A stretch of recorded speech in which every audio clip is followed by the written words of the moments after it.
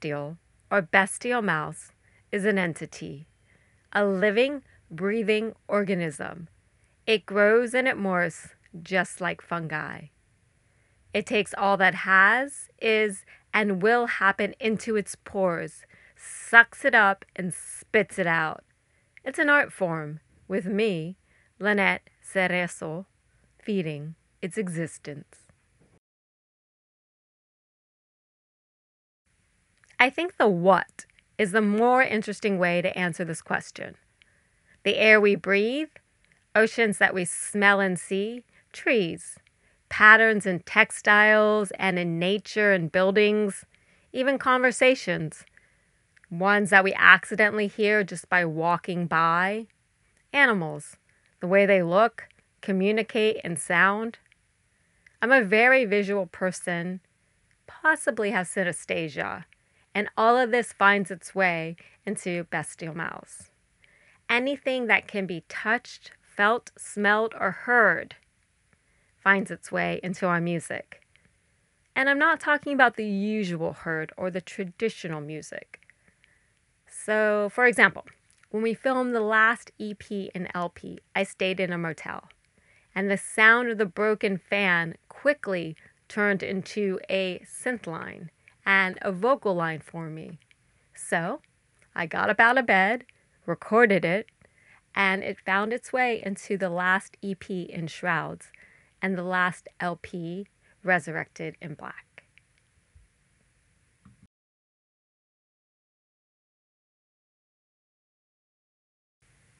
For my post-show ritual, that is definitely treat time when I reward myself with fries and a fancy cocktail. Pre-show, I definitely need some alone time. So you probably won't see me. I'll be kind of hiding out. The reason is I really need to do my form of meditation and focus. I have a really active mind, so I need to spend this time to kind of concentrate and get into the zone of what I'm about to do, which oftentimes feels like you're ripping off your flesh and becoming super vulnerable. But I feel that also is what brings emotion and energy into my performance. So I probably look a little funny and like a mad woman. You'll often find me walking around in circles, kind of pacing, breathing heavily, getting air really into my lungs, stretching, and just kind of meditating and thinking. That's what I do before.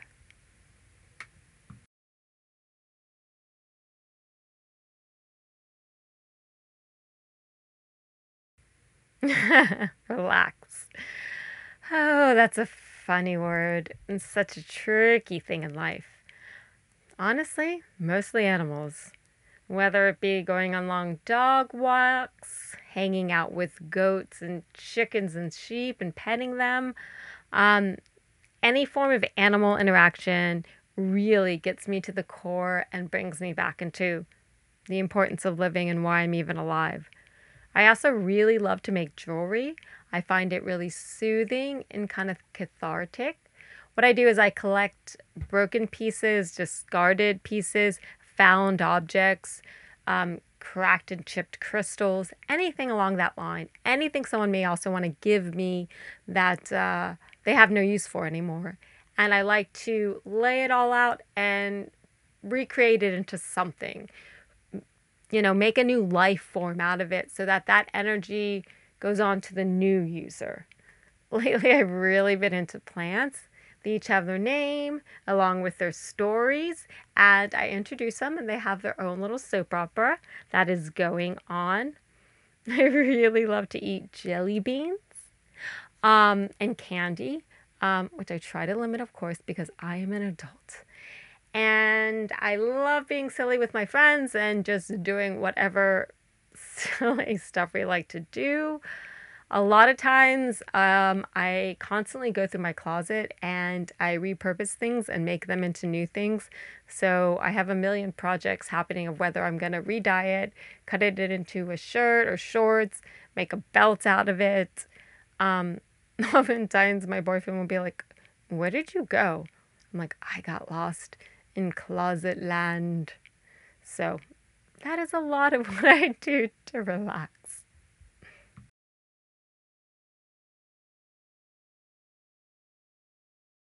Oh, new favorite items. Here is this photo of my rescue pit rat, Jessica.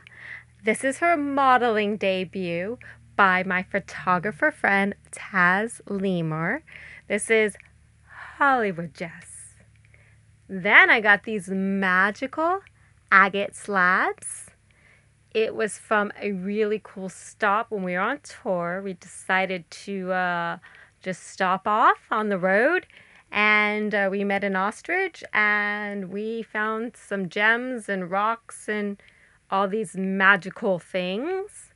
Also, I found this tour treasure of horses, and it's perfect for me to put my collected sticks with crystals and these magical bone ones that were made just for me.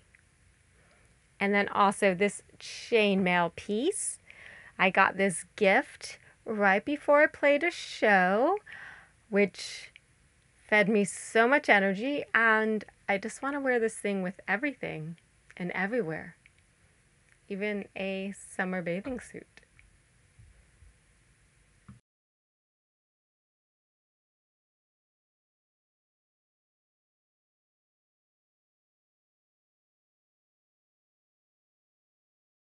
For the next or the latest release, the LP that we are currently working on as I'm recording this interview and should be done when we are playing Absolution Fest. It is called Rot, R-O-T-T, In My Skin, Road of Thousand Tears.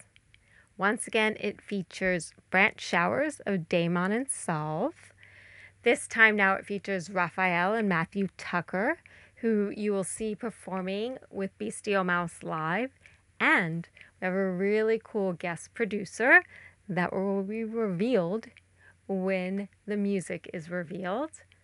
Basically, it's the next phase of my life or Bestial's life. It's about the journey of where we've been, where we're going, and what's to the future. It's the next level, I feel, of Bestial, where we can all come together to feel, sing, and dance. It's also an album where I pay homage to being a minority female, where I will sing in both Spanish and English. I feel this album will have a lot of anthem-like qualities that really symbolize the whole journey that Bestial has been on, but it still leaves room for more.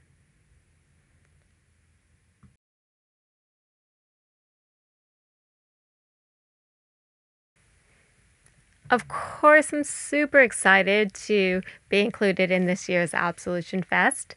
I can't wait to see all the bands play live and connect with everybody and meet old and new friends. But the truth is, I'm really excited to be playing Florida. I actually grew up in Orlando, Florida. So to me, playing shows in Florida really means a lot. It connects really, really deep with me. Um, Anything I can do to support those who put on shows, go to shows, anyone who can continue to keep the arts alive in Florida, I will do. It's a very hard uphill battle. And without those who did that for me when I was younger, I mean, I really owe them a lot. Maybe a lot of what I am today. So it has an emotional significance to me. And it's also a time I can stop in and see my family.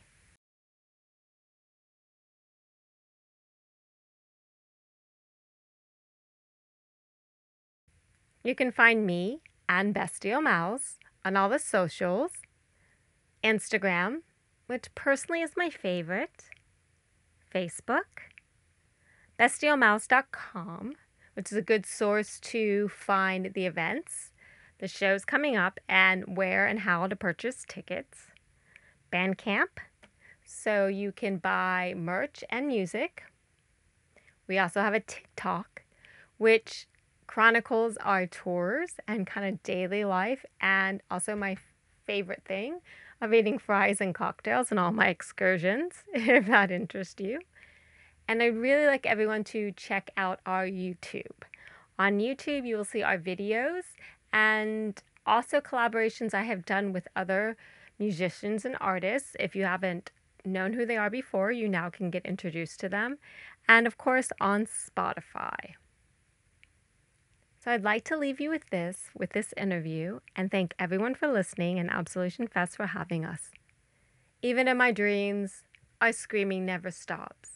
Run, run to ruins, and ruins, and ruins we run, run, run to ruins.